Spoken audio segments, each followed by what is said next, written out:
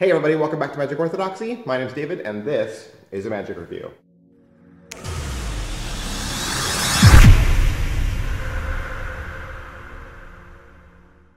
Hey, today we're going to look at Contrast from Victor Sanz. What is Contrast? Basically, it's a torn card effect. A card is selected, signed, and then folded. One little corner is torn off, and then depending on how you go with the trick, you can either change the entire color of the back of the selected card, or you can just change the color of the tiny torn piece. You want to see what it looks like? This is it. Scratch everything you know about color changes and torn card effects. This is a visual, single card color change that seems impossible even for magicians. From the mind of Victor Sanz, we bring you a fresh eye catcher that looks utterly impossible. This is Contrast.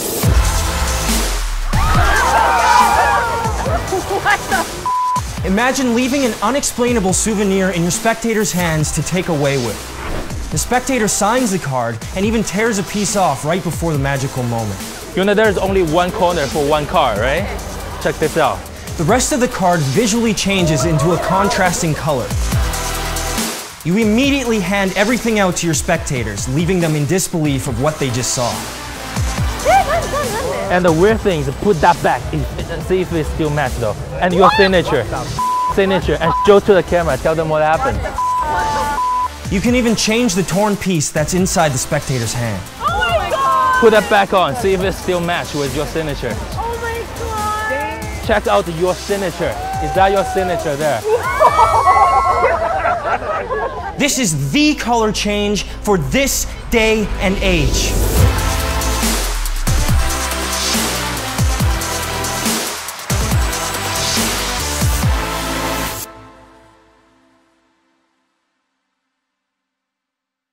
All right, so that was Contrast from Victor Sanz. You might remember Victor Sanz also did Inca Change.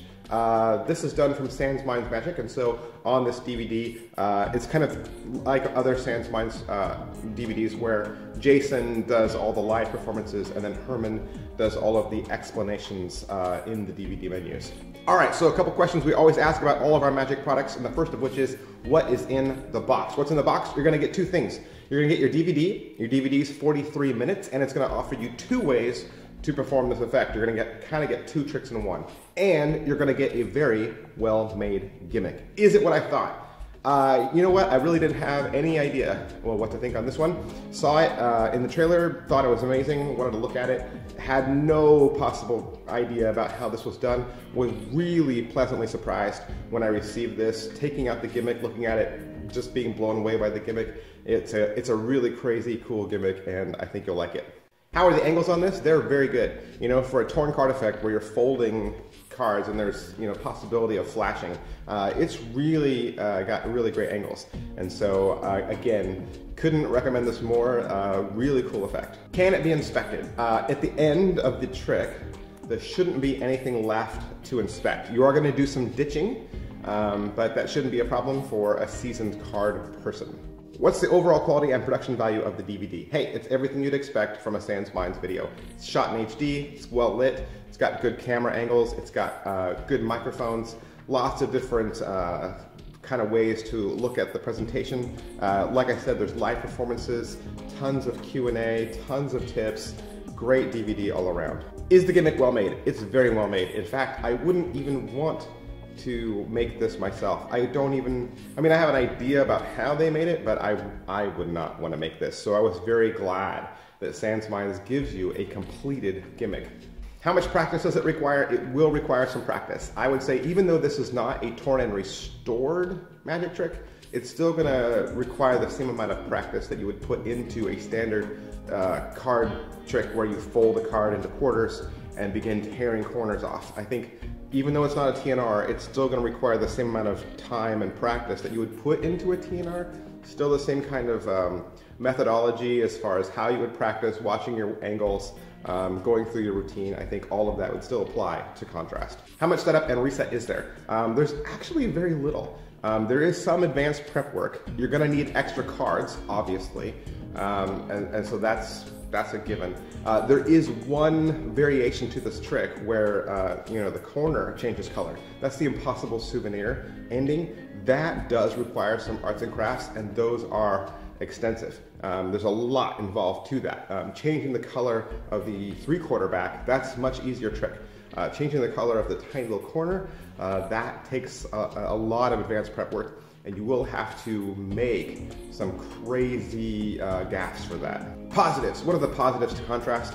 Multiple methods taught, mentioned that. Lots of advice, lots of tips, mentioned that.